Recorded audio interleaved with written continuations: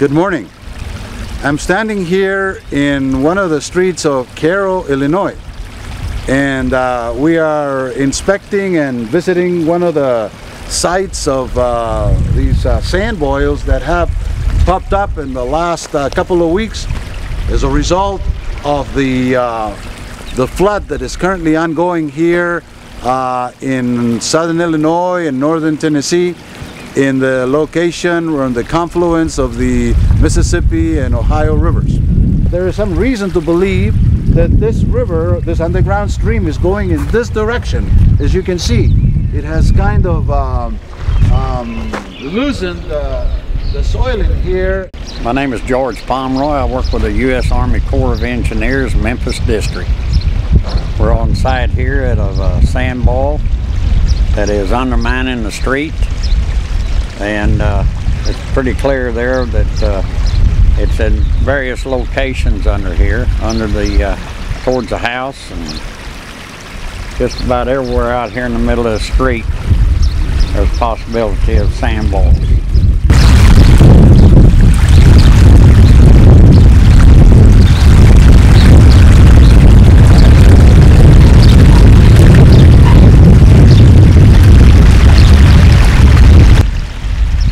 How many of these sand boils have you had in the last couple of weeks here in Cairo? Oh, somewhere in the neighborhood, maybe 25, somewhere close to it. Smaller balls, a lot smaller than this. We don't even ring them, but we monitor them, we watch them. If they get larger, then we put sandbags around them. How do you intend to fix these boils after the flood is over? Oh, this will all be dug out. And they'll come in here and they may put in riprap to try to stabilize the bottom. It's hard to say what we may encounter. We don't know yet until we get all this excavated out. And it'll be all the way curb to curb and probably back up in this lot behind you. And they have put down sheet piling in places to help try to stabilize the banks.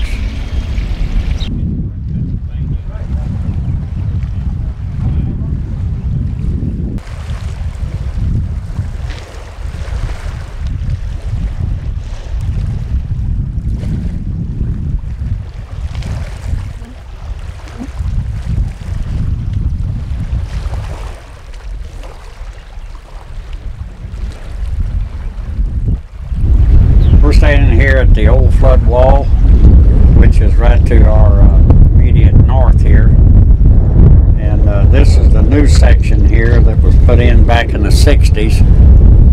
I'd say somewhere around 63, possibly 64. I wasn't here at that particular time. And the new record now would be up in this area here, 61.7 feet, thereabouts. That was in sometime in May, possibly the 5th of May, maybe a little bit later.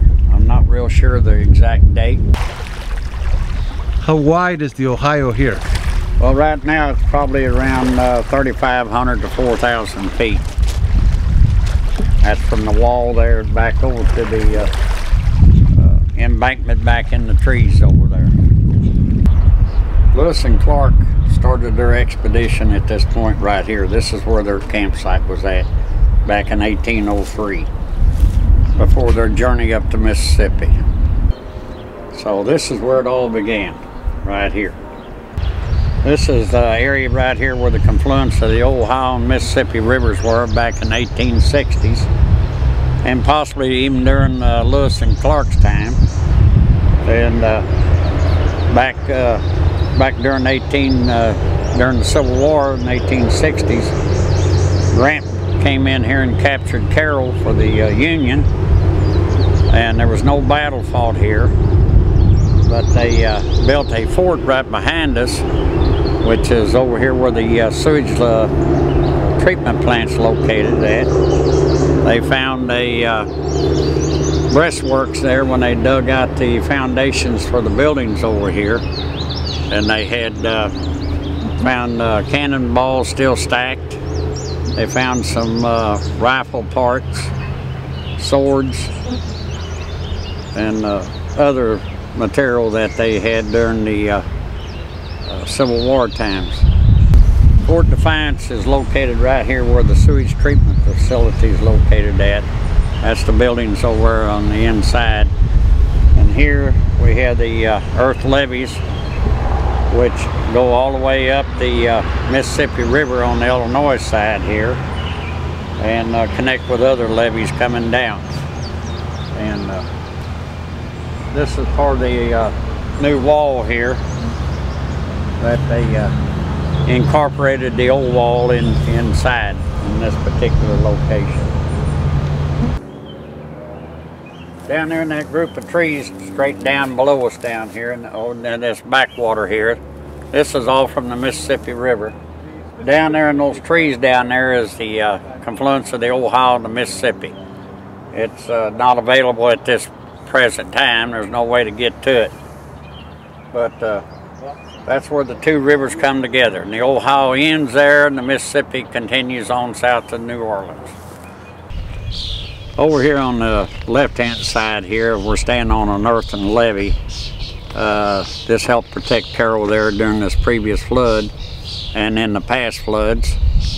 And over here on the left is the Mississippi River. Back over here on the other side, these trees, small trees, and that is the community of Cairo. And it got within 3.3 feet of overtopping the levee. Tom Morgan. I'm with the U.S. Army Corps of Engineers. We're out of Memphis. I'm the area commander for the Cairo area during the flood fight. Basically what we got here is a sand bowl that's underneath the street. You can see it all along the joints in the street. You can see it kind of bubbling up, and you can see some movement of material from underneath the road bed here. This whole section was bubbling up at one time at its peak, and it's starting to settle down now. But eventually enough material will come out from underneath the street. It'll have to be repaired. And you can see it already sinking down, bubbling over there. We tried to sandbag this area to some degree to try to get water, and it was successful to get water over the boils at the time, and it did subside, but it seemed to push the pressure out away from the initial points up there.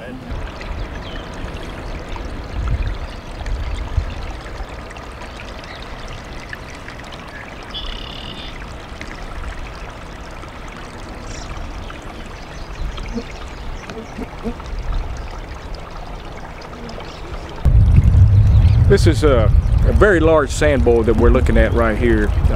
We estimate it to be could be up to 24 inches in diameter throat. And it developed when the river stage was about 59 feet on the Cairo gauge. We figured at that time there was about a 20-foot head, at least a 20-foot head over this area. What we've done is try to ring the bowl, and we put approximately 10 to 12 feet of water over the top of this sand bowl so that we minimize, or that we reduce the head over the sand bowl. Therefore, what we're looking to do is stop the flow of material, the piping of material from under there, from the sand bowl.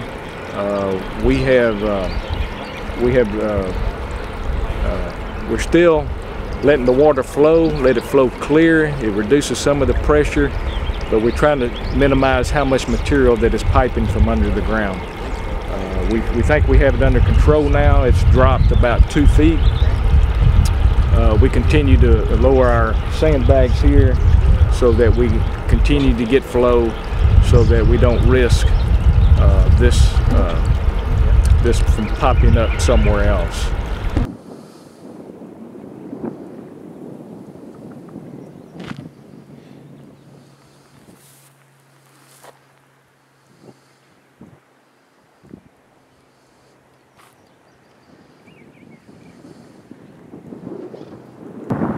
This is Bird's Point, the Madrid Floodway. The breach area is back over near the to the right of the smokestack that you see over in Kentucky. Where the trees are at, that's The levee breach is at a place that they call Bird's Point. Over there, about a couple miles from here, and you can almost see the breach over there to the left of the trees in the middle of the floodplain. This is the Bird's Point Floodway or New Madrid Floodway here in Missouri. This breach was operated or put into action to relieve floodwaters from the Mississippi on or around May 5th. Today is Wednesday, May 18th, 2011.